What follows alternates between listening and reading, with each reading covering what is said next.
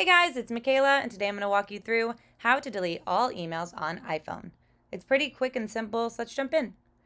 I'm going to be using that standard email app that comes with the iPhone. I found it's the best way to use your emails. You can use a couple different accounts through it. It doesn't have to just be Gmail. It can be Yahoo or AOL, whatever you're using. You can use through that email app, and it's very easy to delete and even mass delete all your emails.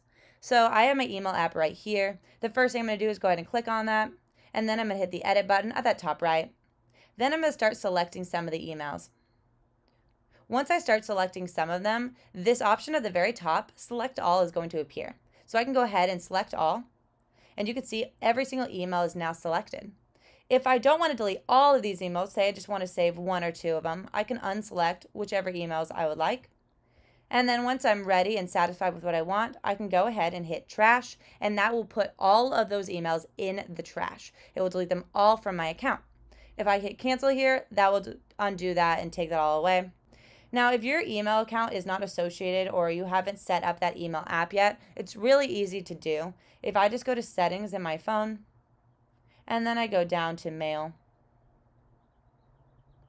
you can now see there's an account option. Go ahead and click on account. And here's all of my accounts that I have associated right now with my phone. I have a Gmail and an iCloud set up. However, if I wanted to add an additional account or just add my first account, all I'd have to do is hit add account, choose whichever option I want, say Yahoo, and then go ahead and log into your Yahoo account, and it will create it through that app, so you can do the same thing that I just did on your own phone. If you guys have any questions on that, let us know in the comments below. If not, don't forget to like and don't forget to subscribe.